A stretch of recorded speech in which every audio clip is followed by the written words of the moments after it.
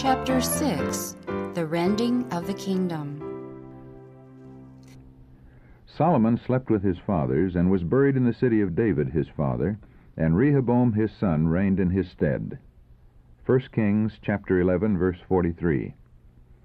Soon after his ascension to the throne, Rehoboam went to Shechem, where he expected to receive formal recognition from all the tribes. To Shechem were all Israel come to make him king. 2 Chronicles chapter 10, verse 1. Among those present was Jeroboam, the son of Nebat, the same Jeroboam who during Solomon's reign had been known as a mighty man of valor, and to whom the prophet Ahijah, the Shilonite, had delivered the startling message, "Behold, I will rend the kingdom out of the hand of Solomon, and will give 10 tribes to thee." 1 Kings chapter 11, verses 28 and 31. The Lord, through his messenger, had spoken plainly to Jeroboam regarding the necessity of dividing the kingdom. This division must take place, he had declared, because that they have forsaken me, and have worshipped Ashtoreth, the goddess of the Zidonians, Chemosh, the god of the Moabites, and Milcom, the god of the children of Ammon, and have not walked in my ways to do that which is right in mine eyes, and to keep my statutes and my judgments, as did David. 1 Kings chapter 11, verse 33. Jeroboam had been further instructed that the kingdom was not to be divided before the close of Solomon's reign. "I will not take the whole kingdom out of his hand," the Lord had declared, "but I will make him prince all the days of his life for David my servant's sake, whom I chose, because he kept my commandments and my statutes. But I will take the kingdom out of his son's hand, and will give it unto thee, even 10 tribes. 1 Kings chapter 11, verses 34 and 35. Although Solomon had longed to prepare the mind of Rehoboam, his chosen successor, to meet with wisdom the crisis foretold by the prophet of God, he had never been able to exert a strong, molding influence for good over the mind of his son, whose early training had been so grossly neglected. Rehoboam had received from his mother, an Ammonitess, the stamp of a vacillating character. At times he endeavored to serve God, and was granted a measure of prosperity, but he was not steadfast, and at last he yielded to the influences for evil that had surrounded him from infancy. In the mistakes of Rehoboam's life, and in his final apostasy, is revealed the fearful result of Solomon's union with idolatrous women. The tribes had long suffered grievous wrongs under the oppressive measures of their former ruler. The extravagance of Solomon's reign during his apostasy had led him to tax the people heavily, and to require of them much menial service. Before going forward with the coronation of a new ruler, the leading men from among the tribes determined to ascertain whether or not it was the purpose of Solomon's son to lessen these burdens. So Jeroboam and all Israel came and spake to Rehoboam, saying, "Thy father made our yoke grievous. Now therefore ease thou somewhat the grievous servitude of thy father, and his heavy yoke that he put upon us, and we will serve thee." Desirous of taking counsel with his advisers before outlining his policy, Rehoboam answered, "Come again unto me after 3 days." And the people departed. And King Rehoboam took counsel with the old men that had stood before Solomon his father while he yet lived, saying, "What counsel give ye me to return answer to this people?" And they spake unto him, saying, "If thou be kind to this people, and please them, and speak good words to them, they will be thy servants forever." 2 Chronicles chapter 10, verses 3 to 7. Dissatisfied, Rehoboam turned to the younger men with whom he had associated during his youth and early manhood, and inquired of them, "What counsel give ye that we may answer this people, who have spoken to me, saying, Make the yoke which thy father did put upon us lighter?" 1 Kings chapter 12, verse 9. The young men suggested that he deal sternly with the subjects of his kingdom, and make plain to them that from the very beginning he would brook no interference with his personal wishes. Flattered by the prospect of exercising supreme authority, Rehoboam determined to disregard the counsel of the older men of his realm, and to make the younger men his advisers. Thus it came to pass that on the day appointed, when Jeroboam and all the people came to Rehoboam for a statement concerning the policy he intended to pursue, Rehoboam answered the people roughly, saying, My father made your yoke heavy, and I will add to your yoke. My father also chastised you with whips, but I will chastise you with scorpions. 1 Kings chapter 12, verses 12 to 14. Had Rehoboam and his inexperienced counselors understood the divine will concerning Israel, they would have listened to the request of the people for decided reforms in the administration of the government. But in the hour of opportunity that came to them during the meeting in Shechem, they failed to reason from cause to effect, and thus forever weakened their influence over a large number of the people. Their expressed determination to perpetuate and add to the oppression introduced during Solomon's reign was in direct conflict with God's plan for Israel, and gave the people ample occasion to doubt the sincerity of their motives.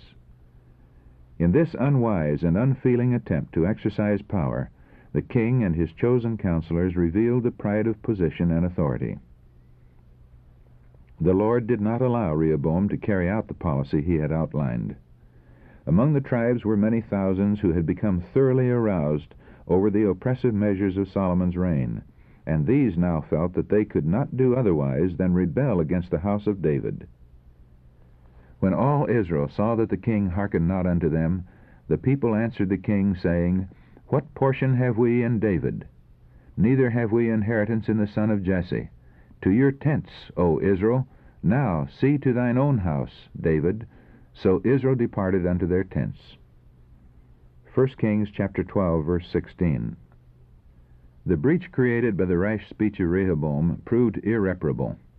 Thenceforth the 12 tribes of Israel were divided, the tribes of Judah and Benjamin composing the lower or southern kingdom of Judah under the rulership of Rehoboam, while the 10 northern tribes formed and maintained a separate government known as the Kingdom of Israel, with Jeroboam as their ruler.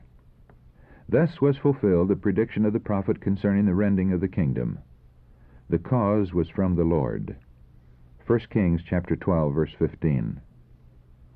When Rehoboam saw the 10 tribes withdrawing their allegiance from him, he was aroused to action. Through one of the influential men of his kingdom, Adoram, who was over the tribute, he made an effort to conciliate them. But the ambassador of peace received treatment which bore witness to the feeling against Rehoboam. All Israel stoned him with stones that he died. Startled by this evidence of the strength of revolt, King Rehoboam made speed to get him up to his chariot to flee to Jerusalem. 1 Kings chapter 12, verse 18. At Jerusalem he assembled all the house of Judah with the tribe of Benjamin, 180,000 chosen men, which were warriors, to fight against the house of Israel, to bring the kingdom again to Rehoboam the son of Solomon. But the word of God came unto Shemaiah, the man of God, saying, Speak unto Rehoboam the son of Solomon, king of Judah, and unto all the house of Judah and Benjamin, and to the remnant of the people, saying, Thus saith the Lord, Ye shall not go up, nor fight against your brethren the children of Israel. Return every man to his house, for this thing is from me. They hearkened therefore to the word of the Lord, and returned to depart, according to the word of the Lord. 1 Kings chapter 12, verses 21 to 24. For 3 years Rehoboam tried to profit by his sad experience at the beginning of his reign, and in this effort he was prospered. He built cities for defense in Judah, and fortified the strongholds, and put captains in them, and store of victual, and of oil and wine. He was careful to make these fortified cities exceeding strong. 2 Chronicles chapter 11, verses 5, 11, and 12. But the secret of Judah's prosperity during the first years of Rehoboam's reign lay not in these measures. It was their recognition of God as a supreme ruler that placed the tribes of Judah and Benjamin on vantage ground. To their number were added many God-fearing men from northern tribes. Out of all the tribes of Israel, the record reads, such as set their hearts to seek the Lord God of Israel came to Jerusalem to sacrifice unto the Lord God of their fathers. So they strengthened the kingdom of Judah, and made Rehoboam the son of Solomon strong 3 years. For 3 years they walked in the way of David and Solomon. 2 Chronicles chapter 11, verses 16 and 17. In continuing this course lay Rehoboam's opportunity to redeem in large measure the mistakes of the past, and to restore confidence in his ability to rule with discretion. But the pen of inspiration has traced the sad record of Solomon's successor as one who failed to exert a strong influence for loyalty to Jehovah. Naturally headstrong, confident, self-willed, and inclined to idolatry, nevertheless, had he placed his trust wholly in God, he would have developed strength of character, steadfast faith, and submission to the divine requirements. But as time passed, the king put his trust in the power of position and in the strongholds he had fortified. Little by little he gave way to inherited weaknesses, until he threw his influence wholly on the side of idolatry. It came to pass, when Rehoboam had established the kingdom and had strengthened himself, he forsook the law of the Lord, and all Israel with him. 2 Chronicles chapter 12, verse 1. How sad, how filled with significance the words, "and all Israel with him." The people whom God had chosen to stand as a light to the surrounding nations were turning from their source of strength and seeking to become like the nations about them. As with Solomon, so with Rehoboam, the influence of wrong example led many astray. And as with them, so to a greater or less degree is it today, with everyone who gives himself up to work evil. The influence of wrongdoing is not confined to the doer. No man liveth unto himself. None perish alone in their iniquity. Every life is a light that brightens and cheers the pathway of others, or a dark and desolating influence that tends toward despair and ruin. We lead others either upward to happiness and immortal life, or downward to sorrow and eternal death. And if by our deeds we strengthen or force into activity the evil powers of those around us, we share their sin. God did not allow the apostasy of Judah's ruler to remain unpunished. In the 5th year of King Rehoboam, Shishak, king of Egypt, came up against Jerusalem, because they had transgressed against the Lord, with 1,200 chariots and 70,000 horsemen, and the people were without number that came with him out of Egypt. And he took the fenced cities which pertained to Judah, and came to Jerusalem. Then came Shemaiah the prophet to Rehoboam and to the princes of Judah that were gathered together to Jerusalem because of Shishak, and said unto them, Thus saith the Lord, Ye have forsaken me, and therefore have I also left you in the hand of Shishak. 2 Chronicles chapter 12, verses 2 to 5. The people had not yet gone to such lengths in apostasy that they despised the judgments of God. In the losses sustained by the invasion of Shishak, they recognized the hand of God, and for a time humbled themselves. The Lord is righteous, they acknowledged.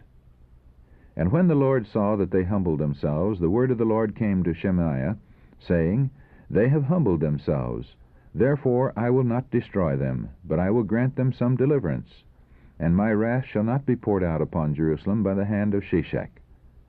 Nevertheless, they shall be his servants, that they may know my service, and the service of the kingdoms of the countries. So Shishak king of Egypt came up against Jerusalem, and took away the treasures of the house of the Lord, and the treasures of the king's house. He took all. He carried away also the shields of gold which Solomon had made. Instead of which King Rehoboam made shields of brass, and committed them to the hands of the chief of the guard, that kept the entrance of the king's house. And when he humbled himself, the wrath of the Lord turned from him, that he would not destroy him altogether, and also in Judah things went well. 2 Chronicles chapter 12, verses 6 to 12. But as the hand of affliction was removed, and the nation prospered once more, many forgot their fears, and turned again to idolatry. Among these was King Rehoboam himself.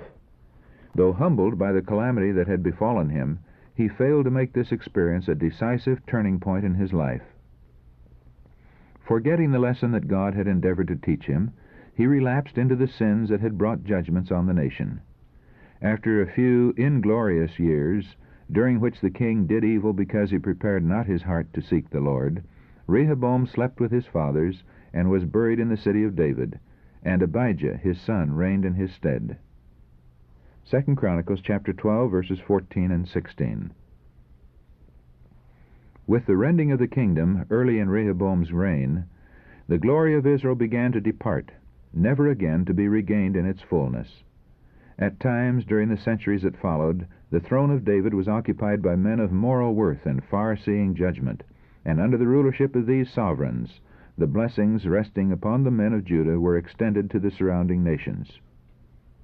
At times the name of Jehovah was exalted above every false god, and his law was held in reverence.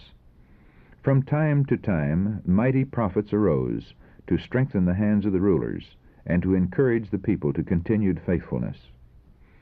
But the seeds of evil already springing up when Rehoboam ascended the throne were never to be wholly uprooted, and at times the once favored people of God were to fall so low as to become a byword among the heathen.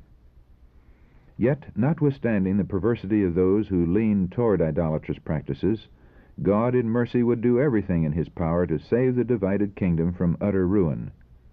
And as the years rolled on, and his purpose concerning Israel seemed to be utterly thwarted by the devices of men inspired by satanic agencies, he still manifested his beneficent designs through the captivity and restoration of the chosen nation. The rending of the kingdom was but the beginning of a wonderful history, wherein are revealed the long sufferance and tender mercy of God. From the crucible of affliction through which they were to pass because of hereditary and cultivated tendencies to evil, those whom God was seeking to purify unto himself a peculiar people, zealous of good works, were finally to acknowledge, "There is none like unto thee, O Lord. Thou art great, and thy name is great in might. Who would not fear thee, O King of nations?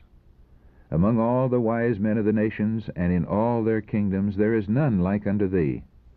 The Lord is the true God. He is the living God, and an everlasting King." Jeremiah chapter 10, verses 6, 7, and 10. And the worshippers of idols were at last to learn the lesson that false gods are powerless to uplift and save. The gods that have not made the heavens and the earth, even they shall perish from the earth and from under these heavens. Jeremiah chapter 10, verse 11. Only in allegiance to the living God, the Creator of all, and the ruler over all, can man find rest and peace. With one accord, the chastened and penitent of Israel and Judah were at last to renew their covenant relationship with Jehovah of hosts, the God of their fathers, and of him they were to declare, "He hath made the earth by his power, he hath established the world by his wisdom, and hath stretched out the heavens by his discretion. When he uttereth his voice, there is a multitude of waters in the heavens, and he causeth the vapors to ascend from the ends of the earth. He maketh lightnings with rain, and bringeth forth the wind out of his treasures. Every man is brutish in his knowledge. Every founder is confounded by the graven image. For his molten image is falsehood, and there is no breath in them. They are vanity, and the work of errors. In the time of their visitation they shall perish. The portion of Jacob is not like them, for he is the former of all things, and Israel is the rod of his inheritance. The Lord of hosts is his name." Jeremiah chapter 10, verses 12 to 16.